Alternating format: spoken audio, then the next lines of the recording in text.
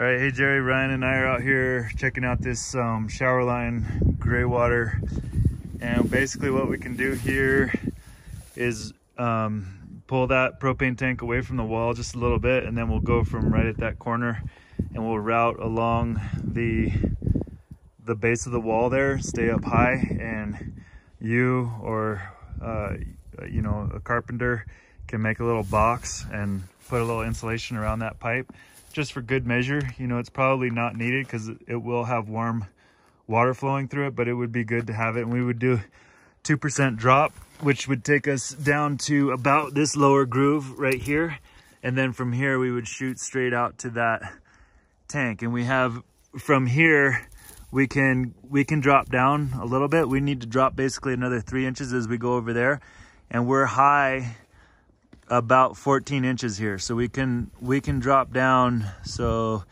basically 9 inches right here and still have 3 inches of drop right there. So we could get this underground and run this around there. So this would all be ground labor. Basically we would be pulling up these pavers by hand and digging this line by hand, because we're basically need to keep it as high as we can and go as shallow as we possibly can. So we just minimize the damage in the impact here, and then we will put this landscaping all back just the way it is.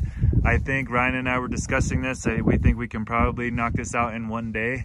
You know, if barring any unforeseens, any challenges, if we do run into something, you know, it could go into the following day a little bit, but because this is a repair, we'd like to just do this on time and materials if we could.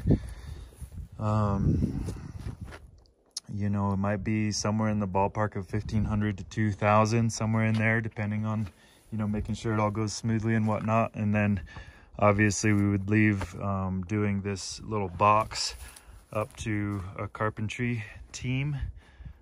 Just that would be provided by someone else. So other than that, we'll put all this back together. Let me know what you think. We should be able to get on this for right away. We got good weather, and since we're going by hand, we don't need to get locates. And we just did have a delay on one of our other septics, so we could jump in on this. So let me know.